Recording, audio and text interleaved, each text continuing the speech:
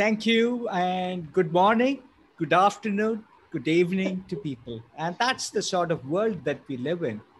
We live in we live in a world where it is possible for people living in such widely varying time zones to come on a virtual conference and share our insights on innovation. And that's the brilliant world that we live in today.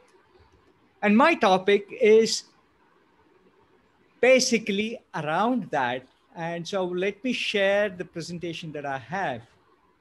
I want to begin by saying that innovation today is not the same that was some 3, 4 decades ago. We are living in very, very different times.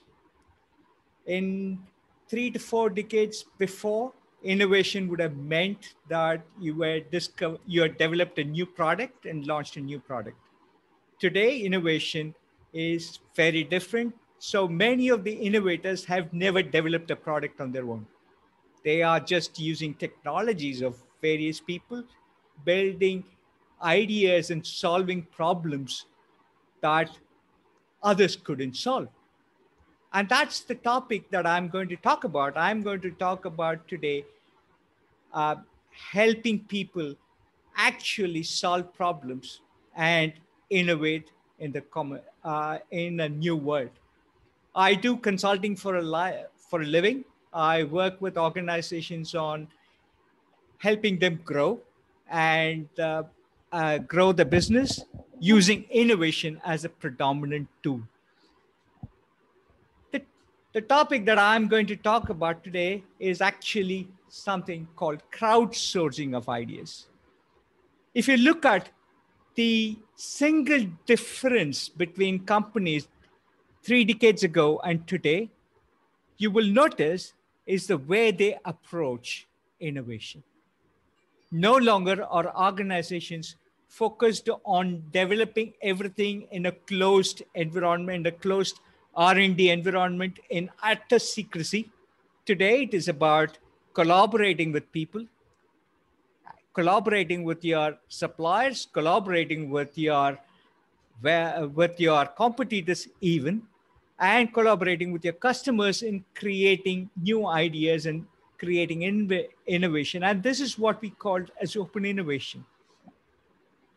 Central to this idea is the capability of organizations to solve problems.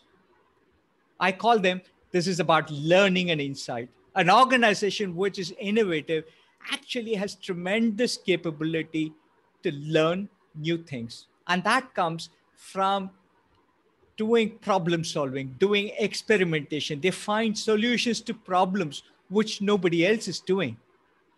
This entire thing is what we call as ideation and is central to innovation. However, ideation on its own never drives or never results in innovation. For an organization to succeed and create innovation, they require two other things. They require direction. They need to provide answers for why should you do something, what should you be doing, and how you do. Combine it with learning and insights, with experimentation, and combine it with execution, you probably have a very good chance of innovating. You still are not sure that you're going to be innovative. You have a very good chance of innovating if you can combine all of these elements about setting direction, about learning, and about executing. And that is the key to innovation. And how could we enable this process is the thing that I would like to spend the next 10 minutes about. You know, in most organizations, the way people go about innovation is somebody in the organization says, my idea is the best.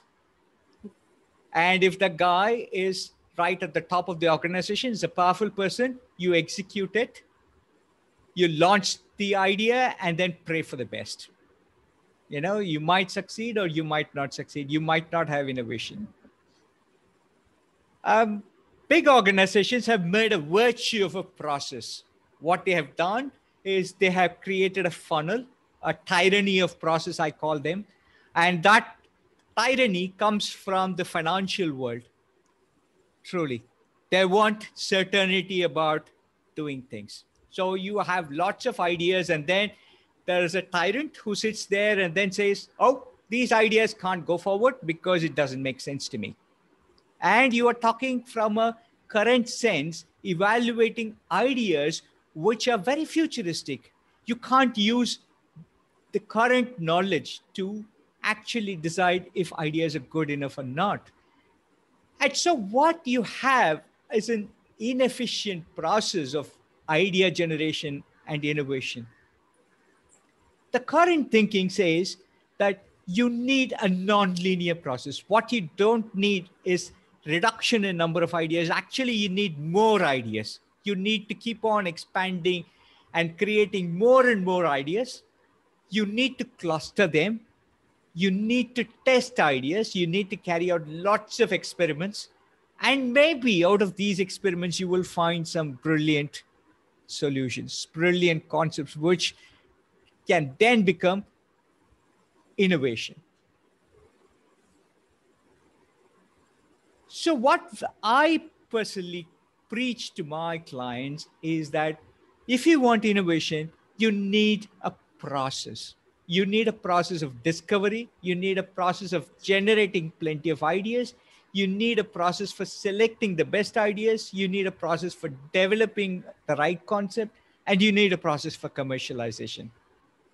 I've been lucky to work with a brilliant organization called Innovation 360, who have developed a solution called Ideation 360, which helps part of this process. And that's what I'm going to share with the audience today about how we enable organizations to successfully ideate and result in innovation. This is a SaaS platform where thousands of people can ideate on same challenge simultaneously. We have run this with very large set of audience, engaged thousands of people in doing online ideation. People can use a web app or an app on a mobile phone to generate ideas, contribute ideas whenever they want. They don't need to be in the office, or they don't need to be in a workshop to do that. You can keep the ideation open for any number of time. Every idea is visible to all contributors. They can all like, comment, and build on existing submissions. We use artificial intelligence to cluster ideas and generate and define the unexpected things. The system also provides feedback, so everyone knows what is happening to their ideas. The system also engages with people so that we generate more and more ideas. Finally, we have facilitators who are the experts who generate hypotheses, run experiments, and evaluate every idea. Every idea is evaluated. No idea is rejected. The system is capable of running online ideation and hackathons, and we use it over 4 to 6 week period to generate tremendous number of ideas. What do we do in this, in the use for generating these ideas? The first thing, we start with defining, why does a company need innovation? It always starts by, if people don't know why they should be doing something, you will never make progress. So you need to identify why you need innovation, what are the strategic needs, and then identify key problems that the organization can solve for their customers. These are then broken down further into questions that employees can answer. We call them the how can we questions. We break it down into saying, how can we do something? That is the challenge people can address. That is the one for which we ask people to generate ideas on. Once you have done that, we create a web landing page. We circulate it to lots of people. You can send it to people outside the company. You can send it to your customers. You can send it to universities. You can send it to your suppliers, for everyone to contribute ideas. And here's what it gets interesting. Now, once you open it up, it's visible to everyone. Once an idea comes in, others can see it. They can build on that idea, find a new idea. build around it. They can actually refine that idea. They can provide feedback to the person, and so he can refine it further. And so the this way you can actually explode. So you start with 3 4 ideas, and in no time it explodes into a massive library of ideas, because everyone is actually inspired by the others, and they are building on, they are contributing ideas, interacting with others, and actually refining the ideas. No one is shooting others' ideas down. This way you have collaboration. This way you have far better ideas. In the next step, what we do is cluster these ideas. Many of the ideas tend to be similar, but by clustering, you can actually generate new thoughts, and you can come up with new insights. You then use experts and develop hypothesis. Hypothesis is one of the most powerful way of actually progressing. Every innovation comes out of a hypothesis, because somebody says, okay, this is going to make a sense to some customer to buy our product. It's going to make somebody's life simple. It's going to make somebody's life very efficient, and so on. So you test those hypotheses, you design experiments to test those hypotheses. Great companies carry out enormous number of experiments. Those experiments generate enormous amount of knowledge. It creates insights for the organization to build on.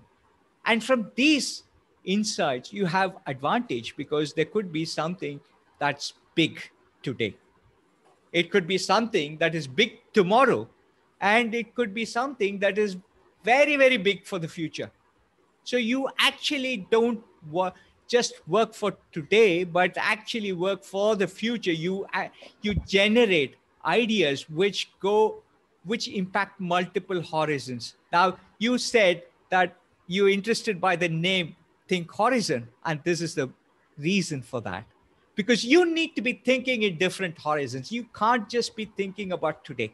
You need to be working on your today, you need to be working on your tomorrow, and you need to be working on your future all at the same time. What the system does by generating so much of experiments and knowledge is find ideas that will address your today's needs, it'll address tomorrow's needs, and it will address the future needs. So you actually have a portfolio of projects from this sort of an approach. We find this enormously successful for organization, because what you do in a very short period by engaging people, not just from your organization, by engaging people from a wide field, by engaging university, by engaging suppliers, by engaging your customers, get ideas that will tell you what you need to be doing, not just today, but for the future as well. And so this is something that we have used very successfully with organizations, and I believe is very central to the way organizations need to do for the future. You have 2 minutes. Yep. So that's the last slide actually, and it's the important message here is that your today's requirements, what is important today might not be important for you for your future. What is important for your future is probably not relevant for you today. However, you can't lose sight of that. You need to be planning for all of them, and an open ideation system is something which will help you identify ideas that work across the horizon. This is what I had to share. It was a very specific area that I wanted to share with people.